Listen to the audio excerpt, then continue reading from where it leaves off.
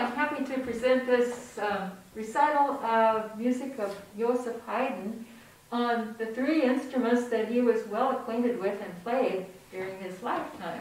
So the first clavichord, which is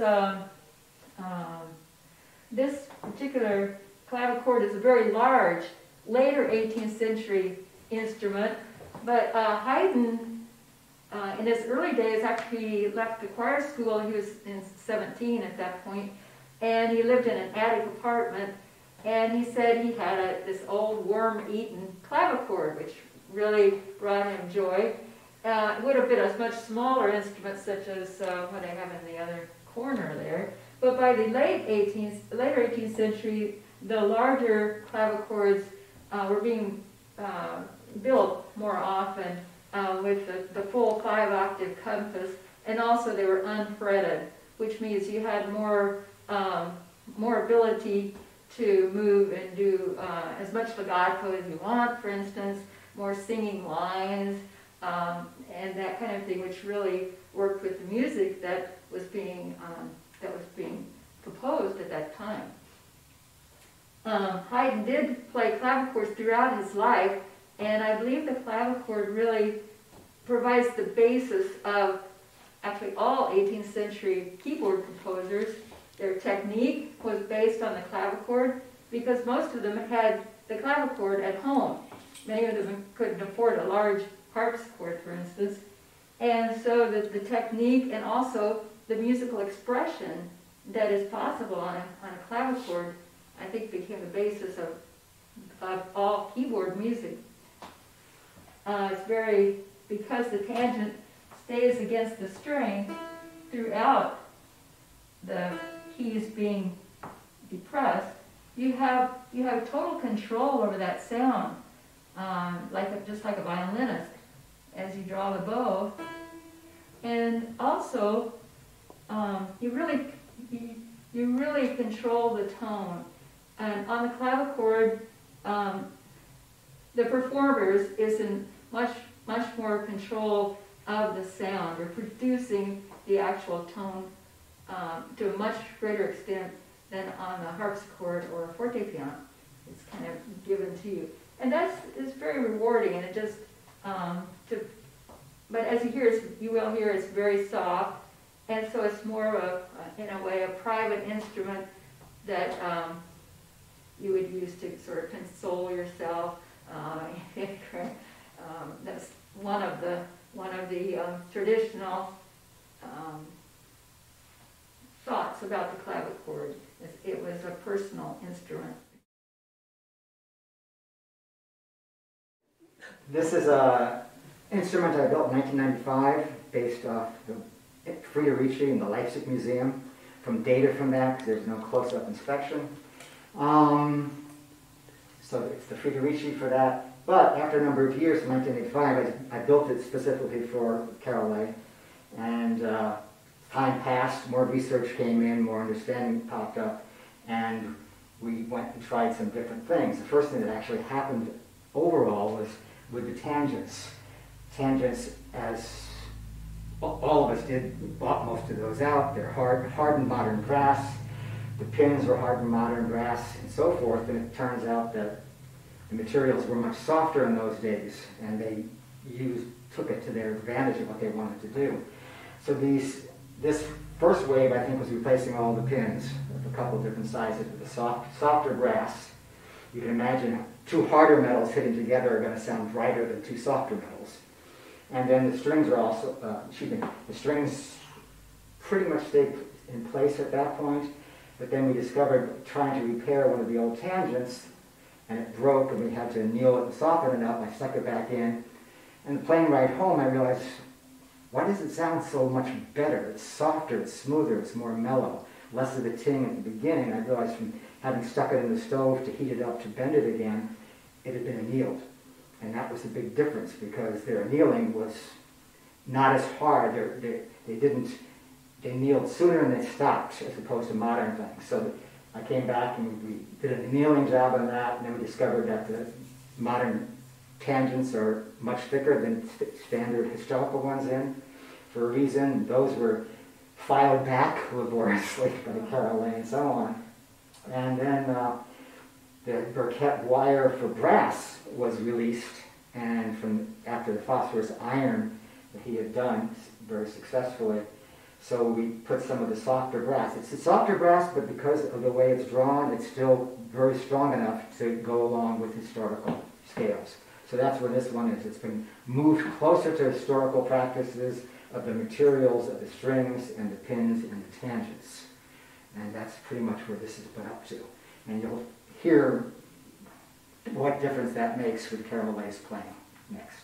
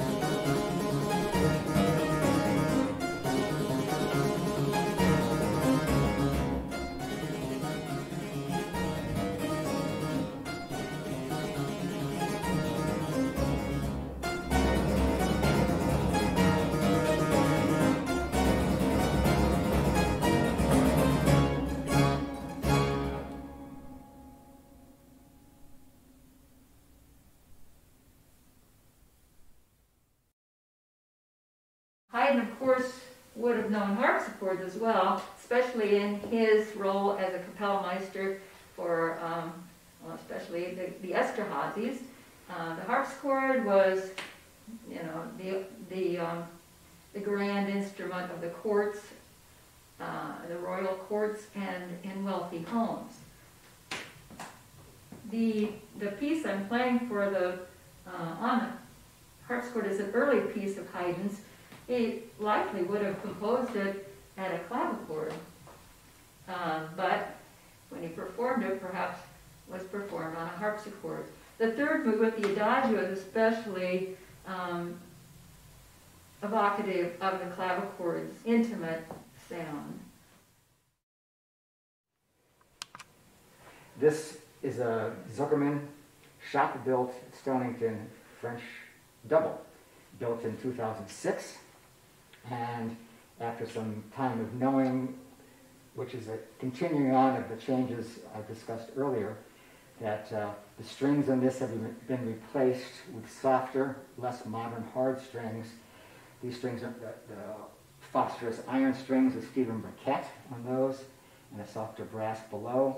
The pins have all been also, as on the other one, replaced with the softer brass of different sizes, 3 or 4 different sizes, to go along with the compass. And the most recent change to this, it had been voiced before, but some pieces have been put together as what all these taper jacks and other details were all about, to discover that there's actually, if you ever play a harp or guitar, for any of you, there's a very careful way you have to learn how to manipulate that string to release it. And that's in order to make the most full, clear sound without a lot of nastiness to it, perhaps. Well, it turns out the old makers discovered a similar thing. It's still a plucked string, whether it's from the finger or from a fingernail or from a plectrum or a quill or whatever. And that's also a necessary motion. So there's actually what I've now called a jack motion system in at least the last 200 years of harpsichords that were built. There's different ways of approaching it, but what goes on here is when you actually start to push the note down, this plectra are all tilted up, partially for this reason. There's 3 reasons that work well. as it comes up, the very tip of the plectrum is all it's going to initially touch the string. Okay. And in doing so, since it's angled, it ends up tilting itself forward underneath. You can see a better motion here. It goes forward underneath the string, which means it is actually deeper on the plectrum and will be able to lift longer before it's released. So it comes up, it's very slight here, there's a tilt right there. It comes up, engages, tilts forward and under, starts to lift the string vertically, and then the plectrum curves just slightly, which starts to push the jack away from the string. And the string, at that moment right there, and then just the very tip releases. It very, very much reduces a burst of highs upon release, and getting more vertical lift gives you a fuller sound for this. Comes up, tilt, forward, up, slight tilt away, and only a very, very tip, so the plectrum doesn't have to be forced past the string to get the release. So it's a much gentler release.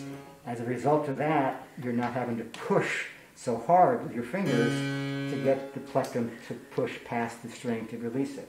Most of the pressure of hard actions in harpsichords is actually you're having to bend the plectrum. It's not going into lifting the string or moving the string, it's making the plectrum bend enough to get that release. So this greatly makes a much more fluid feel to the keyboard and gives you better timbre and so forth, and a much cleaner initial sound without that burst of highs on each note.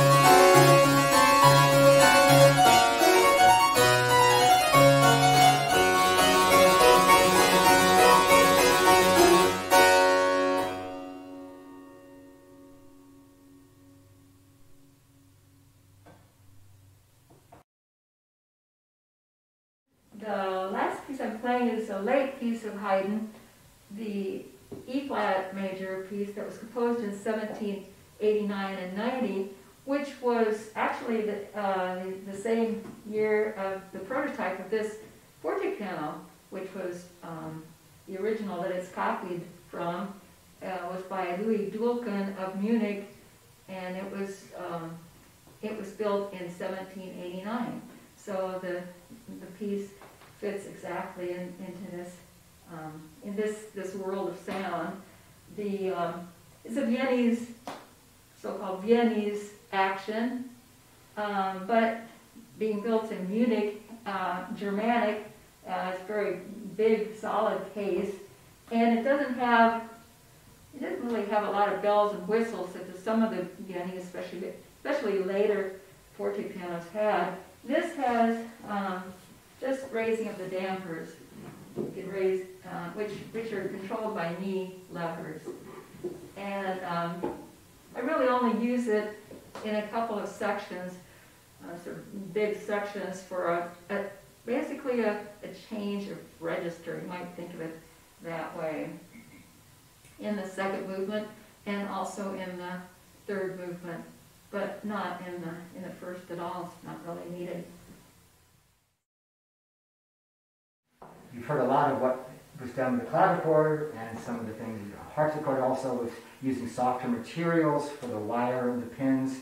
That same thing happened to this Dulken, 1976 Dulken, copied by the Wolfs, and the strings were changed. The phosphorus iron of Stephen Burkett, the softer but strong iron, was used for this mellower tone, and the pins were all replaced. All the pins were pulled out and replaced with more appropriately soft level of hardening that was done historically, and which again, as in all the other ones, it's your string vibrating against something stiffer and brighter or mellower.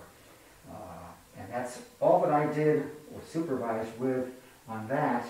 And then Carol Leigh and Michael discovered that the sound was a little bit too much not agreeable, and they went ahead and rebalanced it, because you changed important things there, and they rebalanced it and did some more leathering. They re-leathered the hammers to a level. And that's what you'll be hearing next with the Haydn for that.